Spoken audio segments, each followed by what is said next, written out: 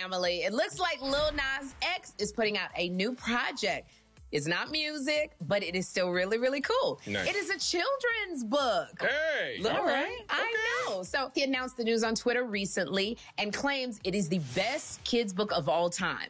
Now, the book is called C is for Country and will be out January 5th, 2021. And the story will be about Lil Nas X and his horse Panini as they journey through the alphabet, experiencing all things country, from farm animals to guitars and cowboy boots.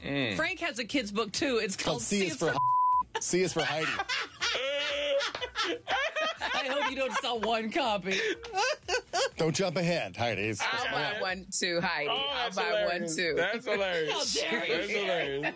Now, Frank, if you were to write a children's book, I know you already got the C is for Heidi book, but if you were to write another children's book, Frank, what would it be about, or what would the name of your children's book be? The name of the book would be Grandpa Forgot My Name, and it would be about early onset dementia and Alzheimer's, because my father is suffering from that. Whoa. Yeah. And Sweet. a perfect example, he's turning 80 this year, and he basically forgot what a drive-through was. And he thinks that drive-throughs were invented because of COVID-19, since you couldn't go in. He's like, yeah, I just go up and they take my order outside and I drive up to a window and they hand me the food. And I'm like, really? He thinks that's new. Yeah, he thinks it's new. So I think kids need to learn Compassion. compassion to understand that serious topic in a children's book. Grandpa Forgot My Name. I can't even laugh, Frank. That's so cool. That's like the first heartfelt things that he's I have ever heard said from you since I started at Dish Nation. I still want to buy C is for Heidi, though. I still want to buy that one.